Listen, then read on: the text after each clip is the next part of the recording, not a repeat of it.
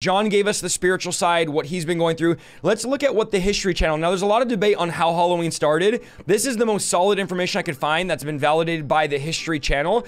They say, by the way, the pronunciation of this, it looks like Samhain, but it's Samhain. So this is how Halloween started. Samhain is a pagan religious festival originating from ancient Celtic spiritual tradition. In modern times, Samhain is usually celebrated October 31st to November 1st to welcome in the harvest and to usher in the dark half of the year, which John just talked about, how the last end of the year is the dark half of the year.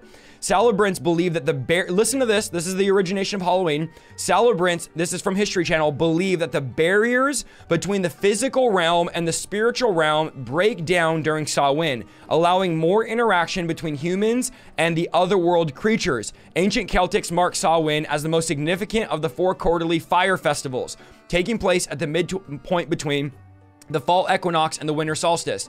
During this time of year, hearth fires and family homes are left to burn as the harvest was gathered. After the harvest was complete, celebrants joined the Druid priests, come on guys, listen to this, to light a community fire using a wheel that would cause friction and spark flames. The wheel was considered a representation of the sun and used with prayers. Cattle were sacrificed, so animals were sacrificed, and they took flames from the communal bonfire back to their hearth. Early texts present Samhain as a mandatory celebration that lasted 3 days and 3 nights, where the community was required to show themselves to the kings and chieftains. Failure to participate in this holiday was believed to result in punishment from the gods, resulting in illness or death. There was also a military aspect in Ireland. Because the Celtics believed the barrier between worlds was breachable during Samhain, they prepared offerings, sacrifices, and they left them outside of villages for the fairies. It was expected that ancestors might cross over, so spirits of your ancestors might cross over during Halloween. And the Celts would dress as animals. This is where dressing up started. They would dress as animals and monsters so that fairies were not tempted to kidnap them. So they thought these spirits, these fairies were going to show up and kidnap them, so they would dress like these spirits as monsters or animals. Some specific monsters associated with the mythology surrounding Samhain, including a shape-shifting creature called Puka that receives harvest from the field. The Lady Gwyn is a headless woman dressed in a white dress who would chase people around that accompanied a black pig. The Dalahan sometimes appeared as impish creatures. These are demonic spirits looking things that headless men on horses were carrying their heads, which is where you get jack-o'-lanterns from. Riding flame-dyed horses, their appearance was a death omen to anyone that encountered them. So I hope you guys are seeing as I'm reading the History Channel, these are all demonic witchcraft death seances. A group of hunters known as the fairy hosts might also hunt on Samhain and kidnap people, similar to the Slog, who would come from the west and enter houses and steal souls during Samhain. As the Middle Age progressed, so did the celebrations of the fire festival and bonfires. This was near farms. It became a tradition where they were protected from fairies and witches. Carved turnips called jack-o'-lanterns began to appear, attached by strings and sticks and embedded with coal. Later, the Irish would switch to pumpkins. In Wales, men tossed wood at each other and played violent games and set off fireworks in northern England. Okay, the tradition of dumb supper began during this time, where this is where candy came in and food came in. Listen to this, John. As Christianity gained a foothold in the pagan communities, church leaders, look at this. Church leaders attempted to reframe Samhain as a Christian celebration. The Pope Boniface in the 5th century moved the celebration to May 13th and sacrificed it and specified it as a day of celebrating the saints and the martyrs. The fire festivals of October and November did not end this decree. In the 9th century, Pope Gregory moved the celebration back to October 31st, back to the October, and declared November 1st All Souls Day. This was them trying to Christianize Halloween, and that day would follow to November 2nd.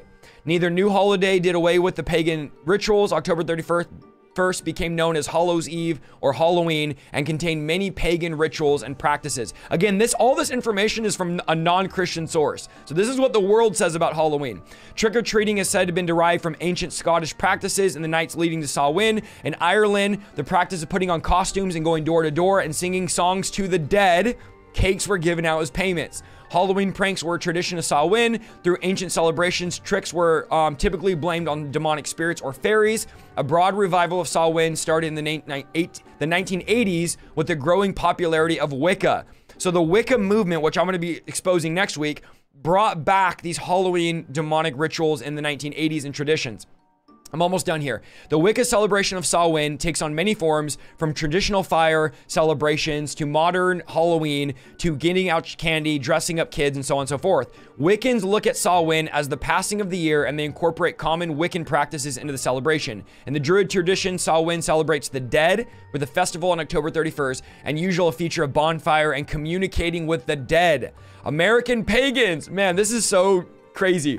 American pagans hold music and dance celebrations called the Witches' Ball during Samhain. And then I have a whole history of trick-or-treating, which I won't go into because it's too long. All right, so that is the historic... Go ahead, John. All there. It's all there. I mean, it's in black and white. The devil is telling you, this is what you're buying into. This is what you're coming into. This is the contract. I put it in your face. Now just sign it. Just sign it. How you sign it? You celebrate it. You sign the contract by celebrating. We are in contract with the cross, Jesus Christ. We celebrate Good Friday. That I celebrate Good Friday because I'm in contract. I'm in agreement. And God has purchased me. God has signed my adoption paper by the blood of Jesus Christ. I celebrate the resurrection because I'm in one with Jesus. When the devil is saying to you, I'm offering you these things. There's no light to it, nothing but darkness and rituals and practices and demonic activity. Come on in, join the party. And you still walk into the devil's den. And John, this is from the Secular History Channel, because people in the chat say, oh, this is just you crazy Christians. My wife, my husband doesn't believe it. I just read you an article just posted 2 weeks ago from the History Channel saying this is the start of Samhain, which is what we call Halloween, the Day of the Dead. And this is all not a Christian perspective. And all you hear is communicating with the dead, which the Bible prohibits, worshiping the dead, doing festivals to spirits, communicating, the barrier between the spirit realm being separated and loosed, and now you can kind of just go in and out of the spiritual realm. And here we have Christians, followers of Yahweh, of Jesus, saying, you brothers are legalistic. It's really not that big of a deal. Listen, it's clear as day. Christians have no part in Halloween. We should not be promoting it. We should not be doing it. Now, some of you might say, Brother Isaiah, can't we redeem Halloween and make it Christian? No. Here's why, because the word redeem means to buy back. When the Bible says Christ has redeemed us, Christ has bought us back. We've been translated from the kingdom of darkness into the kingdom of light. The spirit of disobedience that works in the sons of disobedience, we've gotten delivered into God's kingdom. God bought us back. God does not want to redeem pagan holidays. Redeeming means to buy something back. God is not trying to buy a pagan holiday back. God is not interested in redeeming something that is the devil's holiday. So like you can't redeem, let me just give you a dramatic example. You can't redeem the Ouija board. You can't redeem New Age seances. You can't redeem you can't redeem, positive energy and yoga. People say, I'm just going to redeem yoga. Yoga's Hindu. It's demonic. It's prayer stances to foreign gods. So we're not going to try to redeem and make Christian yoga. We're not making, they try to redeem tarot cards. Now they have angel cards. It's still demonic. God is not boards. Angel boards. Yeah, angel boards. Your board. It's the same thing. It's unredeemable. So these are not things that God is interested in redeeming. These are not things that God is looking to turn around and use for his glory and use for his good. These are things that we should not partake in. As the book of Ephesians says, we should not partake. We should have no place. We should put on the armor of God and withstand and fight and come against these things. And the Bible says, expose these unfruitful works of darkness. So is there anything else you wanted to add before we kind of close the Halloween chapter and move in? I think you put the icing on the cake. Now, if you want to still sleep with the devil and pay later, that's up to you.